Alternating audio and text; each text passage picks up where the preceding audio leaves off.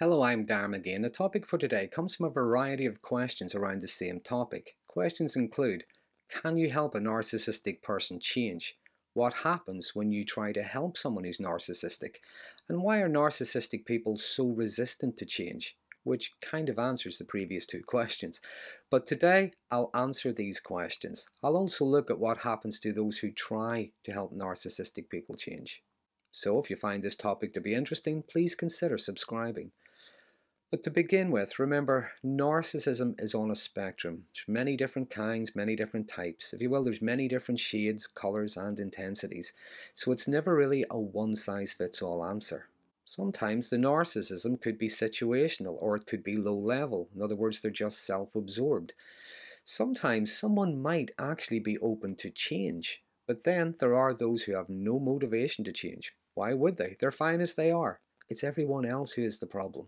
But for the sake of this discussion, I will be referring to those with very deeply ingrained traits. The behaviours, the characteristics are present all day and every day. And some of those characteristics include a huge sense of entitlement. They're very envious of others and believe others should be envious of them. There is a constant need for attention and validation. They can be highly disagreeable and highly resistant to criticism. There is also a lack of empathy for other people. And I will be referring to a narcissistic partner, although the same could apply to friends, family members, work colleagues, pretty much any kind of relationship with a narcissist. So the first question would be, why would someone want to help a narcissist change? Well, there could be many reasons. There could be love, there could be sympathy. There could be a lot of things going on, but I think the most obvious reason is because that narcissistic person is making their lives a bloody misery. So what happens when someone tries to help them change? Well, first of all, narcissistic people need constant attention and validation. With covert narcissism, we often see a perpetual sense of victimhood and helplessness. The more someone tries to help them, encourage them, make the world a better place for them, the more they feed off that, which is why nothing ever seems to work. Every solution has a problem. So in trying to help them, this actually validates their sense of helplessness. In fact, you often see the vulnerability increase. There are more and more problems, more and more issues, just to get someone to help them even more. With grandiose narcissism, well, they're already perfect and flawless. But someone trying to encourage them, bring out the best in them, plead with them, do things to try to be the perfect partner or make the world the perfect place for them, well, this validates how important and special they believe they are. But regardless of how the narcissism presents, the more someone tries to make things better for them, it gives them the intention they crave. It validates their behavior. In a lot of cases, it actually enables them to continue. They demand more. Secondly, narcissistic people have a huge sense of entitlement. They don't necessarily want to be helped. They more want things to be done for them. It's up to others to give them the best because they believe they deserve the best. The more people try to help them, the less responsibility they take. Those closest to them often end up becoming responsible for how they feel, what they think, even their actions. And again, the more someone tries to ease their outrage, their upset, their distress, to give them what they want, the more that enables their sense of entitlement.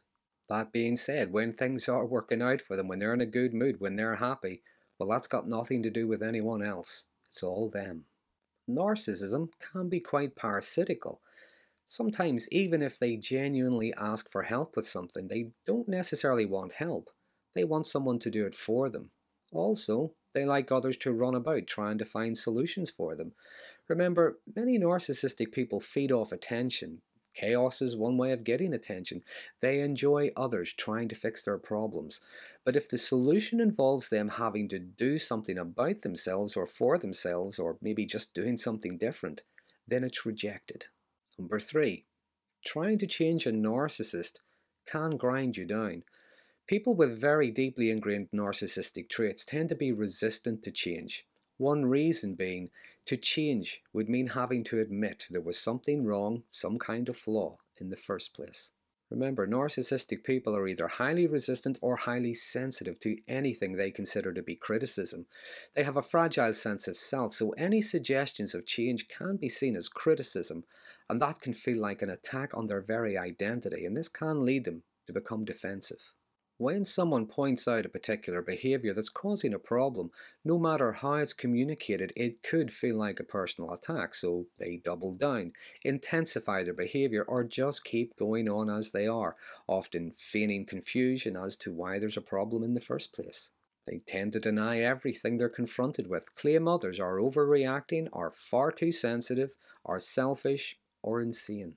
So they blame shift, lie, dig their heels in, justify themselves, but ultimately just continue as they are until their partner is emotionally and mentally exhausted and just accepts it is what it is. Number 4, narcissistic people lack empathy for others, so they might not understand or indeed care about the impact their behavior has on others. Some might even get a kick out of it, but everything is about what they want, how they feel. Others are secondary, even those closest to them. And lacking empathy, they could find it difficult to validate other people's experiences, their feelings, their ideas, because validating others might feel as if they're invalidating themselves. They would have to acknowledge flaw, error. They would have to acknowledge a part of themselves they don't want to acknowledge. Their defense mechanisms kick in, and the responsibility for the consequences of their actions is rejected. All the fault, responsibility, the negative, uncomfortable feelings, these are dumped out onto others, usually those who pointed out the need for change in the first place. Number 5, another common characteristic of narcissism is being very disagreeable, which is one of the reasons why when someone suggests or offers something, even if it's in their own best interest, they might reject it. If it's not their idea, then it's a bad idea. Narcissistic people can be very controlling, and they don't like to feel as if they're being controlled. So if they were asked to change something by their partner, they might feel as if the partner now has some kind of power over them, so they reject it. Now, being disagreeable, by the way, doesn't always mean an outright no to everything. They could respond with confusion, counter-accusations, crying that they're the ones who are being abused, or make a list of things the other person has to change first. Next, narcissistic people tend to only really have surface-level, superficial relationships. They tend to struggle with emotional intimacy. Being emotionally close to someone does require a level of vulnerability. It means others seeing flaws, errors, and weaknesses, as well as strengths and qualities. Narcissistic people don't want to look at their own flaws. They don't want other people to see them either. So a lot of their behaviors are aimed at keeping people at an emotional arm's length. They can, however, keep their partners hooked with promises they've no intention of keeping.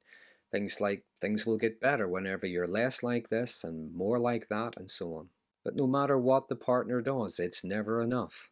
Yeah, you did do what I asked, but you weren't thinking the right thought while you were doing it. But don't worry, you're getting there, you're getting closer, you're nearly there. But in reality, the partner never gets any further, no matter how hard they try to improve things. The most they might get are some crumbs of encouragement or a little bit of affection here and there, just to keep them trying. Next, as I said a moment ago, narcissistic people don't like flaws and weaknesses. They like the partner whenever they're trying to move heaven and earth just to make them happy. But when they inevitably fail, or they get tired, or maybe try to communicate needs of their own, well now, they are less than perfect. And this can be whenever the devaluation and the discard begins. If the partner says no to something, they are vilified and rejected. If the partner says they can't, they are considered worthless. Which leads me on to number 8. When someone has nothing left to give, nothing left to try, they are emotionally, financially, mentally broken, then they are of no further value to a narcissist. Even though everything they may have tried failed, that narcissistic person didn't entirely reject everything. They now have new ideas, information, phrases, and resources, and they take them and they move on to someone else. For instance, if they were given money to wipe out their debt, they now move on debt-free to someone else. If they were encouraged to be kind and attentive, well, they move on to someone new and be kind and attentive with them, just to reel them in, and the cycle continues. So there are just some common examples of what happens whenever someone tries to change or help a narcissistic person. Which asks the question, can a narcissist change? Well, remember what I said earlier, narcissism, it's like everything else, it's on a spectrum.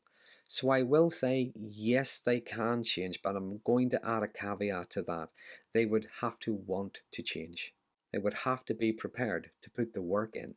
The most other people can do is support and encourage. It can't be done to them, and it can't be done for them.